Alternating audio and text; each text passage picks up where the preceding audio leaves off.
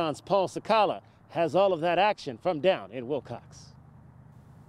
It's not that often that a high school has its homecoming on only its second game of the season, but that's the case right here in Cochise County at Wilcox High School during the COVID-19 pandemic, a pandemic that's made it difficult for other teams in southern Arizona to play. Remember, most teams in the Tucson area will not begin until next week, but obviously here in Wilcox, we got another story for you as they would host in a homecoming game, Pima High School.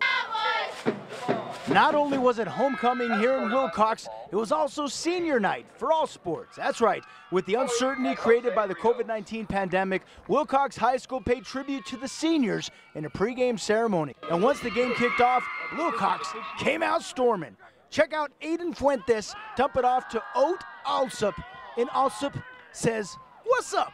What's up for Alsup?" who gained some major yardage with the run after the catch. In the end, Wilcox pulls out the 13-12 victory. And from here in Wilcox, Arizona, not too far from the state border with New Mexico, we'd head back west to Benson High School, and that is where Benson would be hosting Bisbee. And gotta love the bleacher creatures in the student section at Benson High School. And they'd see quarterback Brock Dieterman making it happen, Captain.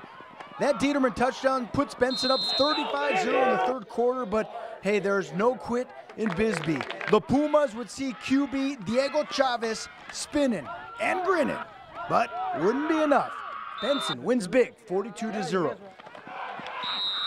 What a victory for Benson High School. Next up for Benson, they'll battle it out with Morenci, and they hope after that matchup, they stay undefeated and move to 4-0. Meanwhile, Wilcox High School will take on Bisbee.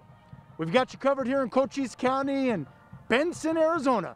Paul Sakala, News 4, Tucson. And the Tucson Road